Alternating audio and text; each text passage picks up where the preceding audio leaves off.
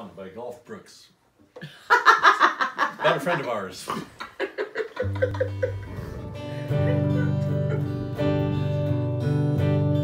Oh, Gunther.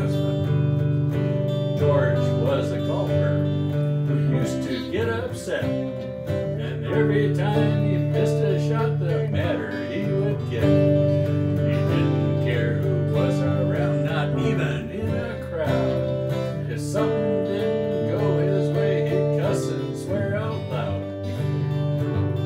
One day when he was playing, the preacher played along, but George, he didn't mind at all. He just played on and on. They got to the first green, and a 2-foot putt stayed out. The preacher got an earful when he heard old George shout, "Oh, damn, I missed again. That really blows my mind. And you know I've made that same down shot at least 100 times.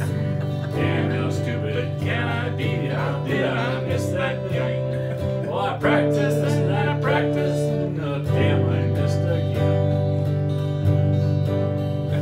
Well, the preacher said, "Now, George, you shouldn't cuss and swear like that. God will send a lightning bolt and he'll show you all his wrath." George said, "I'm sorry, sir, I'll watch it from now on."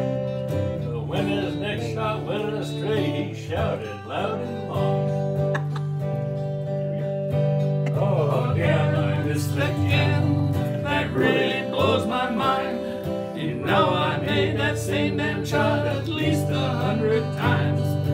Damn, how stupid can I be? How did I miss that thing? Oh, I practiced and I practiced. Oh, damn, I missed again." Well, the preacher said, "I warned you, son," as he raised his hands up high. And George jumped as the clouds got dark and thunder filled the sky.